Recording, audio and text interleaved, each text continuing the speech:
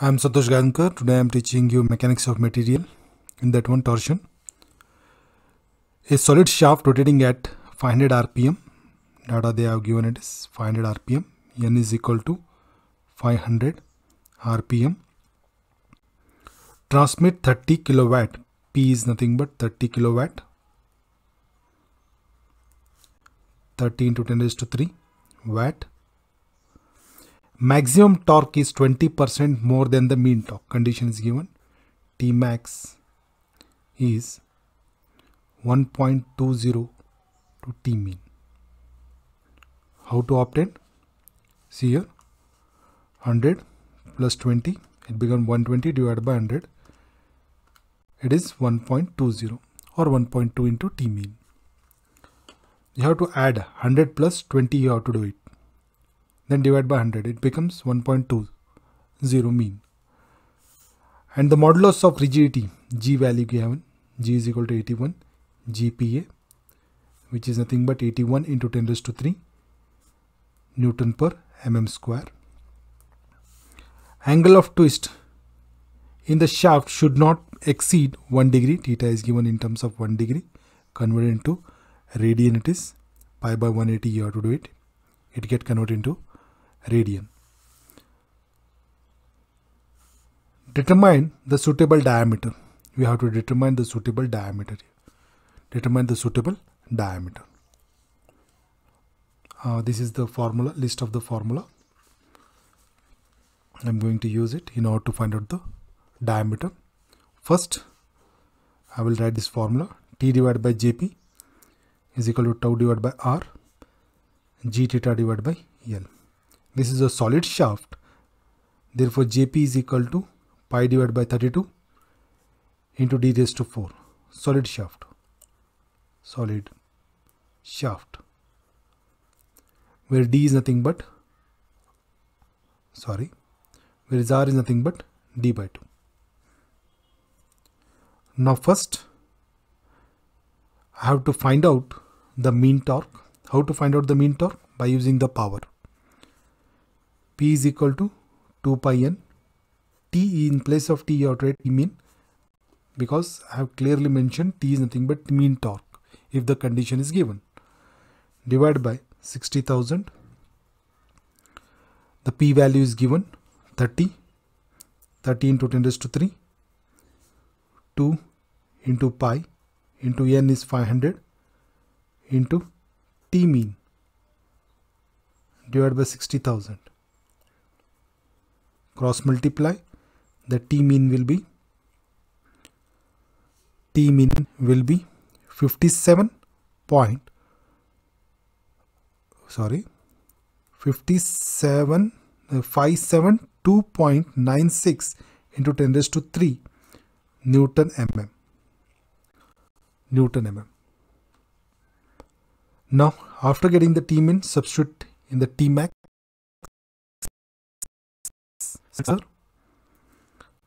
T max is equal to 1.20 into 572.96 into 10 raised to 3. The answer is 687.552 into 10 raised to 3 Newton mm. Now we got the T max. Now substitute in the formula, and now this T becomes what? T max. Right, T max. It is a diameter problem. Therefore, use the combination of torque with respect to shear and torque with respect to theta. Otherwise, you will not get the proper answer. If the diameter is concerned, better go with the combination of torque. Now first I will go with the combination of torque and the shear. Based on the shear, based on shear stress,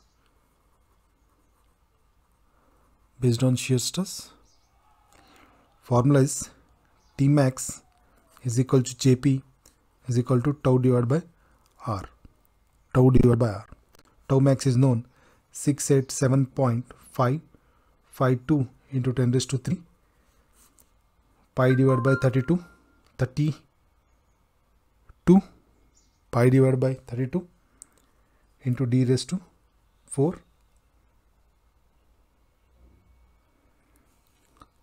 d raised to 4. Tau is given as tau 65. Allowable shear stress 65. Tau is given here. Tau is equal to 65 Newton per mm square.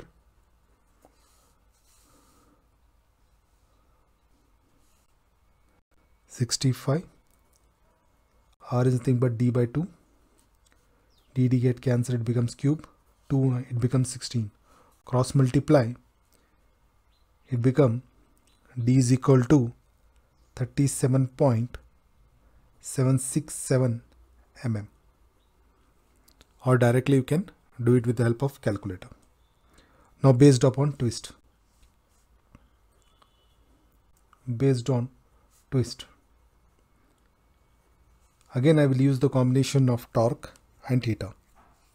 You will get the better result. T max is equal to Jp g theta divided by L. G theta divided by L. The T max will be 687.552 into 10 raised to 3. Jp will be pi divided by 32 into d raised to 4. G will be 81 into 10 raised to 3. Theta is 1 into pi divided by 180 divided by length. The length they have mentioned 1 meter. 1 meter. L is equal to 1 meter. 1 meter is nothing but 1 into 1000. It becomes 1000. Substitute here length 1000. Cross multiply. The d value will be 47.177 mm. Now there are two d values are obtained based upon the shear stress and based upon the twist. Here the maximum diameter you have to select it. Why we have to select the maximum diameter? In order to obtain life.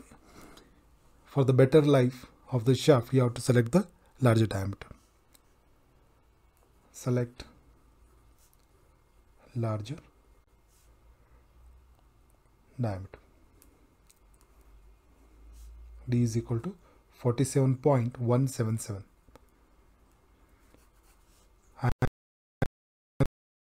So